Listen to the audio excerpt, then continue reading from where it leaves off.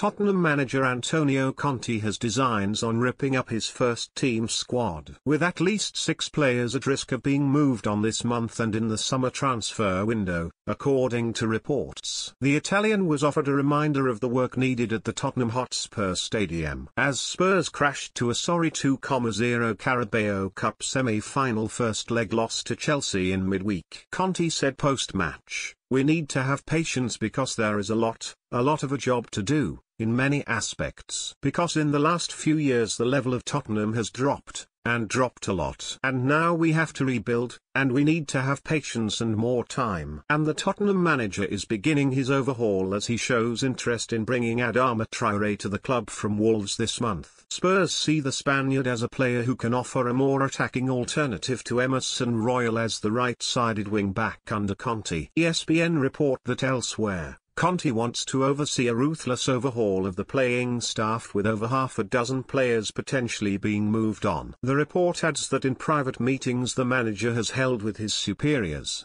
he has made it clear Spurs are nowhere near ready to challenge for Premier League titles. Conte wants a major overhaul and ESPN suggests that he is willing to sell off Dele Alli, Steven Bergwijn, Matt Doherty, Anton Dumal, Jaffa Tanganga and Giovanni Lo Celso's futures are also mentioned as uncertain, and some of those players could be moved on this month if the right deals are found. The club's hierarchy are ready to support Conte and are prepared to agree several incomings and outgoings before January 31st. They are also aware it is tougher to do multiple deals in the winter window, however, and some signings may have to wait until the summer. Spurs are focusing on a backup striker and a wing-back this month. But Conte would also like to strengthen at centre-back and in central midfield. While the North London outfit are working on deals at the moment, they are willing to wait until the summer to get their top targets as opposed to comprising. Conte himself acknowledged the difficulties of the January window, saying,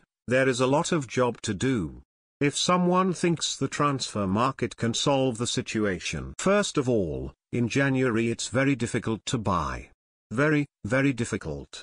Then you have to see if there is the possibility to buy players that you need. I think we have to continue to work hard in the way we're doing and continue to improve the level of our players. Then if there is some opportunities and the club is convinced by these opportunities to improve the team. But I repeat, I don't see in the transfer window the resolution of our problems. The resolution of our problems now is to work and improve all many aspects of our squad. I repeat, there is a lot of job to do.